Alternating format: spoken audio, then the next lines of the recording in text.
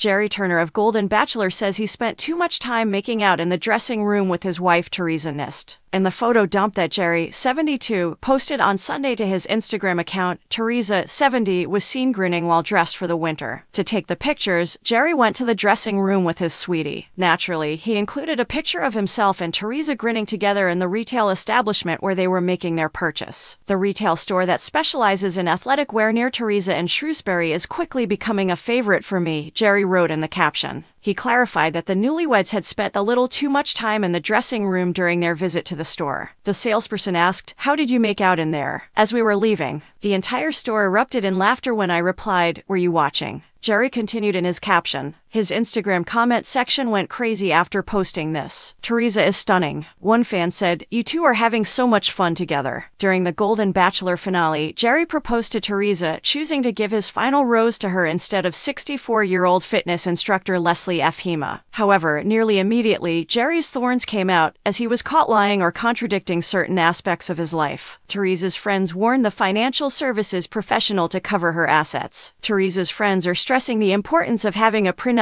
a source told Life and Style. He's been caught lying, and people are telling Teresa to think twice. Now Gerry's having to explain himself, and Teresa is questioning everything he's ever said, the source disclosed. Fans online are in agreement on the prenup, as they expressed in the comments. "I think she should. He's clearly not someone that is totally honest," one person reacted. Another warned, "Be a smart lady and get a prenup or get out. Once a liar, always a liar." As a fourth slammed, "Gerry is gross. No Prince Charming. All decisions have consequences. Think long-term and remove the rose-colored glasses."